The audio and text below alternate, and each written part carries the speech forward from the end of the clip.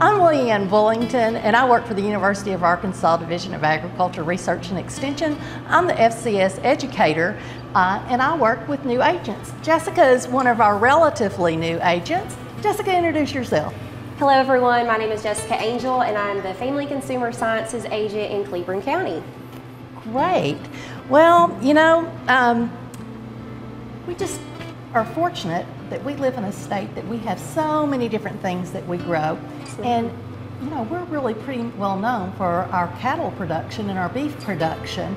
And so with grilling season coming up, I think it's a good idea that maybe we talk some about grilling some beef. I think that's a great idea. Well, you know, I think it really starts when you go out to shop and when we purchase it. So what are your tips for purchasing beef? So my tips are when you go to the grocery store, make sure that your beef is always a cherry red or just a red. A lot of times if you see a discoloration, that usually just means that it could be bad, but more or less it's actually the fact that it has less oxygen. So it's best to choose this, and if you want to, you know, store it at home, you can put it in the freezer for up to 2 weeks, or you can just use it within the next couple of days. Right. So. Okay. So if I bought that at the store, I would just take it home, and if I was going to use it pretty soon, I could just put it in the fridge. Absolutely. Okay, that sounds great. Yes, ma'am. All right. So what kind of steak do you have there? So today we have the flank steak, and a lot of people kind of shy away from this just because it's known to be a tough cut of meat. Right. So it really just depends on, you know, how you cut it, and then, you know, how you prepare it. I understand that, you know, a lot of times we really like some sirloin or some ribeyes or something, but that flank steak, when I've been looking at them, they're usually less expensive. They are. This is a great cut of meat if you are really trying to, you know, budget, you know, with grocery store prices nowadays, things are up. And so this is a great, I wouldn't say substitute, but this is a great way to have a nice cut of meat that will fit within your budget. Great. Yes, ma'am. Well, you know, some of the ways that I remember that we can tenderize and really get a lot of flavor is that we can use things like a marinade. Yes, and so marinades are usually, they have oils in them, and they have some sort of acid, and it may be lemon juice or lime juice.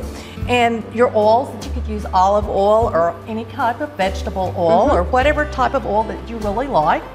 And that acid is really going to break down those mussels. It sure is. And then that oil is going to add that the moisture to it that we really need. And so then the third thing that we want in that marinade is whatever our aromatics are going to be. So whatever spices that you really want to put in there. So you can really make your own marinade. You can have all kinds of different recipes, but if there's something that you really like, you can make it your own flavorful thing. Yes. And but we're not using a marinade today. Nope, we're actually going to use a dry rub seasoning. Okay. This is actually one of my favorite dry rub seasonings that I use at home. Okay. And so it's super simple to make. All right. And you pretty much have all these ingredients in your pantry already. That makes it great. That way we don't have to shop some more for it. Exactly, yes. And so today what we're going to have is we've got some chili powder, we've got some ground cumin, we've got some oregano, we've got some cayenne pepper, some ground thyme, some garlic, we've got some black pepper, and then we've got a little bit of heat today is going to be some red pepper flake.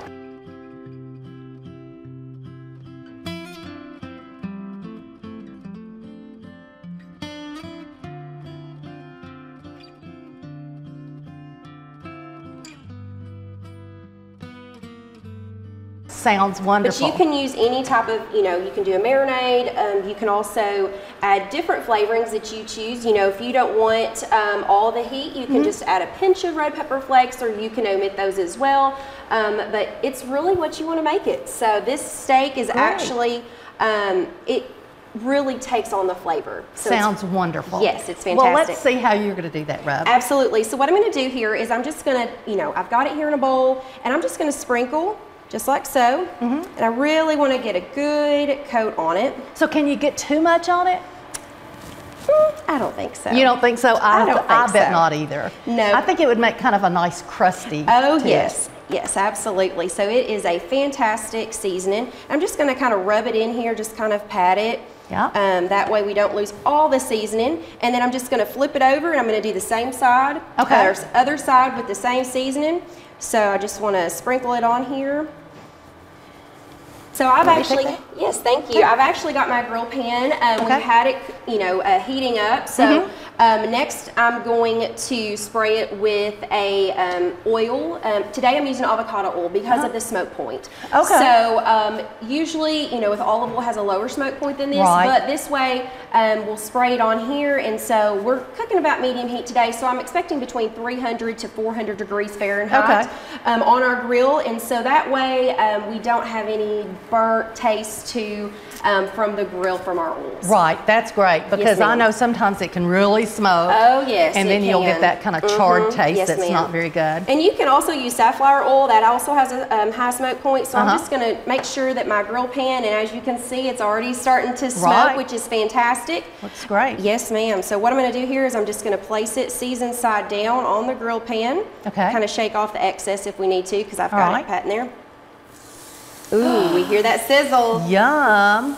Yes, so we're just gonna let this hang out. Okay, about how long does it cook? It really just depends. So with charcoal, it's usually between 11 to 16 minutes, but with gas grilling, it's 16 to 21 minutes. Okay. So we're going to let this get up to temperature about 145 with an internal temperature, and then we're gonna take it off the heat. Sure. And we're gonna let it rest and kind of hang out, and then it's going to roughly, we're trying to get a medium warm pink center. So great, that's exactly the way I like it. That just kind of pink in the middle, but we want to make sure that it's our food safety is that's very important. That's very important, and so we'll pull this from the grill, we'll flip both sides and let it rest, and then we'll slice it. So this is a great alternative that we're cooking inside on the grill instead of outside. Yes. So if the weather's bad or whatever, or maybe you don't have a big outside grill. So this is a great way to do it. It sure is. So we're just gonna kind of let this hang out, cook it for another 5, just until we kind of get these edges. You can still see here, it's still a little bit pink for us. We'll take an internal temperature and then we'll let it sit and rest. That sounds wonderful. So my goal is to reach an internal temperature of 155 degrees Fahrenheit or 160, and that way we'll have that wonderful looking piece of meat that sounds great. Yes. Are you ready to take it off? Yes, ma'am. All righty. Yum. Yes, so you can just set your timer. Delicious. And then that way you can you know, roughly 3 to 5 minutes is usually the rule of thumb, and then we will slice into it. Sounds great. So I think we've got a really good sauce that we're going to put across this. Yes. So let's talk about the ingredients for that sauce. What is that sauce again? This is called a chimichurri sauce. Yum. And it is fresh because, you know, like I said, we're getting into the summer months and grilling season, and what better way to use those herbs in our garden. So today we're going to have, in a regular chimichurri sauce, you're going to have some parsley. Today we have Italian parsley. Right.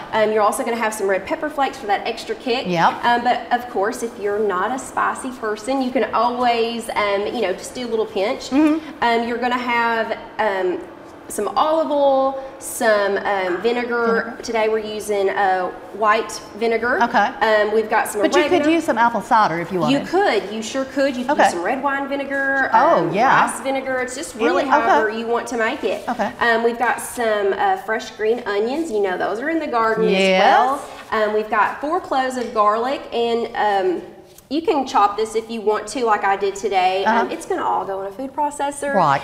So it'll get chopped up. Right. We also have a pinch of salt, some black pepper, and some fresh lemon juice. Right.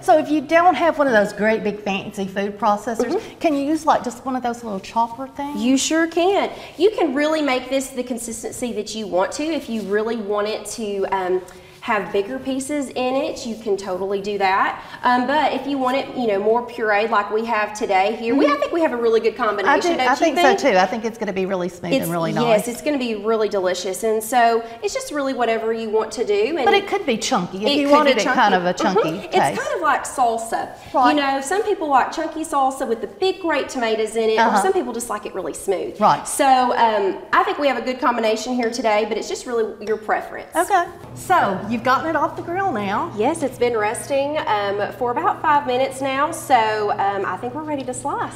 Wonderful. Now, flank steak, you slice it a little bit different than you do other steak because of the grain of the meat, is that right? Yes, that is correct. So my rule of thumb is to kind of look and see where the meat, you know, the striations of the meat are.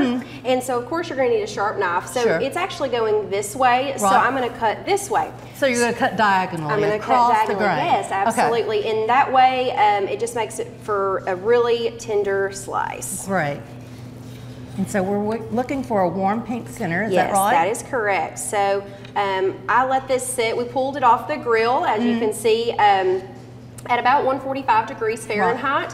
And so it's had an internal temperature when we, before we sliced it, of about 155 to 160, which is exactly what we were trying to achieve. You can, if you like your meat to be well done, you can always cook it to and have an internal temperature of 165 degrees or 170. If you like it a little bit of a medium rare, a 145 internal temperature would be the correct temperature for that. Great, that looks great. I like mine just that little bit of pink. Oh, I feel like the moisture, it still has a lot of moisture in it with that. Sometimes when you cook it more than that, it dries out a little bit to me. But because you've let it rest, we're not going to be losing that moisture on there. No, and you're getting those nice thin slices. I love thin slices. You can always cut this, however, you know, if you want some thicker strips, you can do that as well.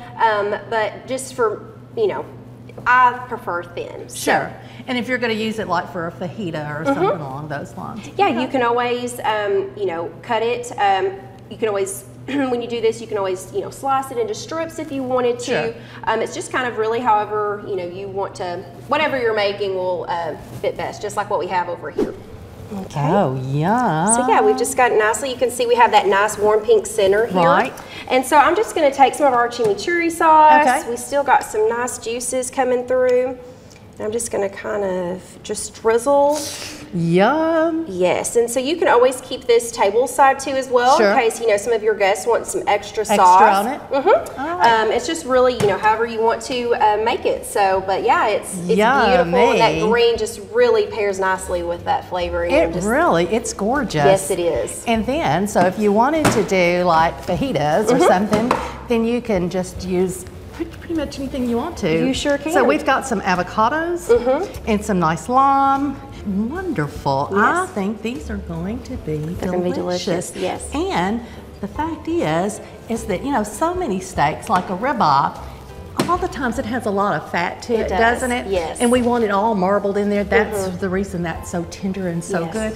But yet this is a very lean piece of meat. It is. It's actually one of the leanest ones on the market. So flank steak is actually right underneath the sirloin of the cow. So, you know, it's a pretty lean cut of meat. It's great. It has less fat, so it's good for heart health, you know, and you can marinate it and make it super tender. Great.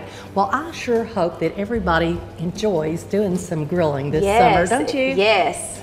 I think it'll be a great time. Yes, I think so too.